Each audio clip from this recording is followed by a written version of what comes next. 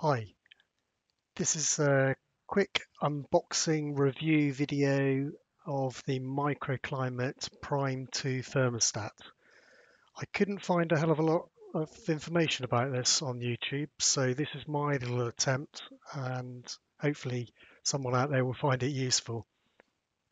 So I've got this as I really like the stats our American friends have, such as the thermostat 4, which can safely control a number of vivs simultaneously. The closest in the UK I could find is the Prime 2. So let's see what it's all about. So the Prime 2 was once at the cutting edge of thermostat technology, that's for sure. The Prime 2 itself has two dimming pulse outputs and one timed on-off output. And so in a sense, I should be able to control three vivs. In the box, you get a quick start guide, a software guide, and some instructions for changing the fuse.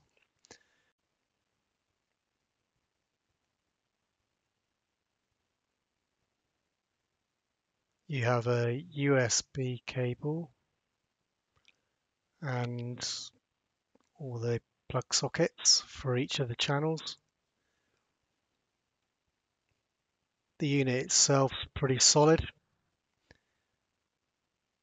Actually looks pretty nice.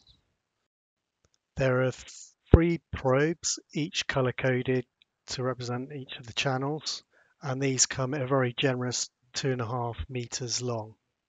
You also get some spare fuses. Each of the probes and each of the outputs are clearly marked on the back of the unit. It comes with four rubber feet which are easily stuck to the bottom, and that stops the unit from sliding around on the top of the viv. So currently I use three Microclimate EVOs, which whilst I really like them, the time keeps going out of kilter, and more importantly, they're taking up a lot of space behind the vivs. This means I can't push the viv back to wall, as well as being a bit of a fire hazard, to be honest. These do manage the LED lights as well, but I'm planning on using something slightly different to control those. Just to compare, this is the amount of wires from one Microclimate EVO compared to the Prime 2, so I'm hoping it's going to be a bit of a space saver. One notable difference is the thickness of the probes, with the EVO being substantially thicker. Switching on the Prime 2 makes a nice tune to get you started. The first task is to change the time, which we can do manually. This is really straightforward and the instructions can't be any clearer. And with those principles in place, you can pretty much change any setting on the Prime 2 manually without using the computer. However, using a computer does make everything very easy. Starting with attaching the USB cable to the unit to your laptop. Then you go to the browser, go to the microclimate.co.uk website and the downloads page, and you scroll down to the Prime software. For me, this is the Windows version. And then you open up the Prime setup zip file and select Prime setup. Then simply follow the setup wizard. This all takes a few minutes.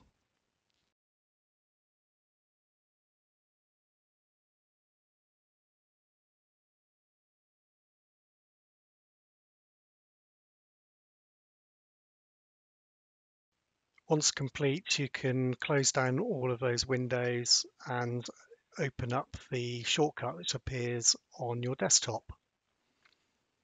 This opens up the Microclimate Prime 2 dashboard. So you have 5 tabs across the top. First tab shows the status of each of the channels.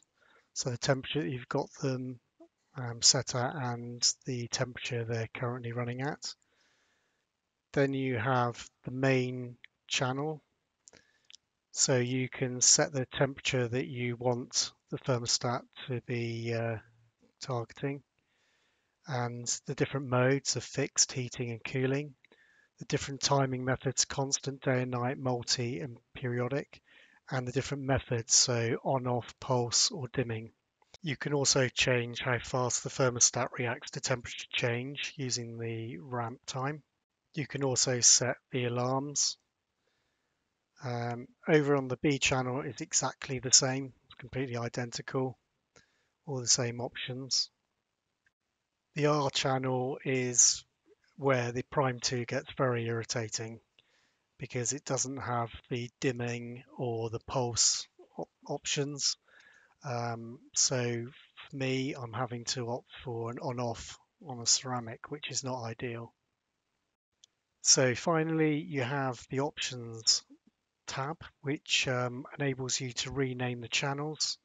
Also, you can turn the scrolling on the thermostat to off or on, and the units from Fahrenheit to centigrade, depending on what your preference is.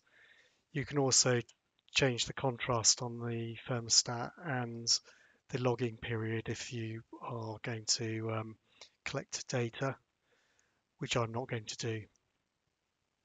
So selecting the top viv, I've changed the timing to day and night, and as you can see, the right hand side now gives me the options to set the time um, and the temperatures I want the day and night to be. So again, very straightforward when you're using the computer. So just to demonstrate the scrolling feature, uh, this basically does what it says on the tin and will scroll through continuously and give you a status of each channel, the temperature it's reading and the power that it's delivering to that particular channel. You don't have to plug into a computer to make changes on the go. Uh, Making manual changes is really, really straightforward. It's just a matter of a few clicks here and there. The big difference, I guess, is that you can't change the name of the channels.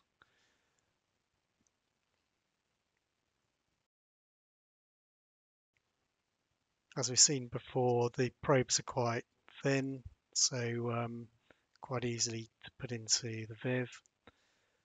I've got these now set up quite nicely, and the temps are holding relatively steady, as you can see here, but I'm going to continue to monitor. So in summary, so far it's doing the job for me. It would be absolutely perfect if the third channel offered the additional control methods of dimming and pulse. That's probably its only fault, really. But I'm giving it a week or two and I will see how we get on.